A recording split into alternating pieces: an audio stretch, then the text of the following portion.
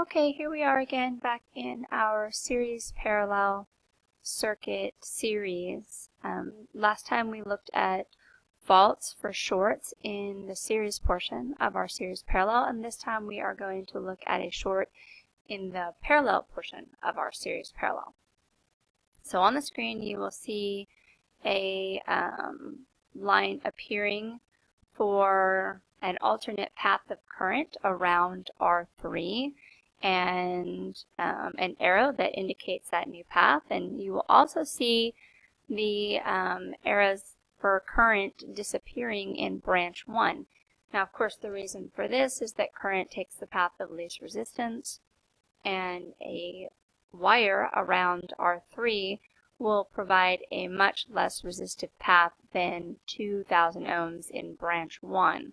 So we see current only going through branch 2, and again we have a series parallel that has turned into a series circuit with only one path for current. So we look quickly at resistance. We know that resistance was 3K. We know that's going to change. Now of course our resistance is 2K, which is the resistive value of R1, because we shorted around R3. R3 has no ohmic value, so the entire ohmic value is only the resistance of R1, which is 2K ohms. So our resistance has gone down. Again, perfect chance to look at the Ohm's law arrow theory, and we know that our applied voltage has not changed. If resistance is going down, we can determine that current must be going up. So we look at total current, and we did have 4 milliamps of current, and that has changed. Now we have our 12 volts divided by our R1, which is 2,000 ohms, and our new current is 6 milliamps, which is indeed higher than it originally was. There's really no need to look at the current through our branches. We know branch 1 has no current flow, and we know that branch 2 is actually part of our series circuit, so it sees total current, which is 6 milliamps. So we'll look instead at voltage.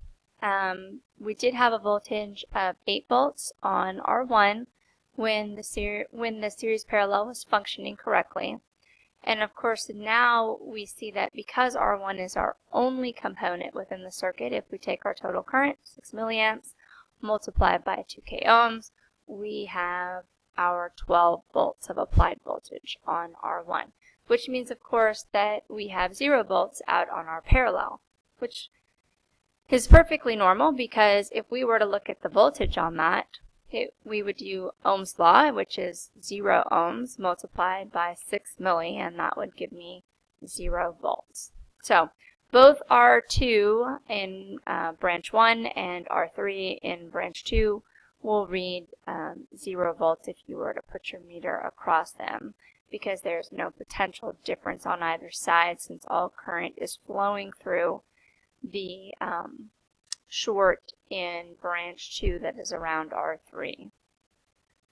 Okay, and that pretty much covers it for a short in a parallel of a series parallel circuit.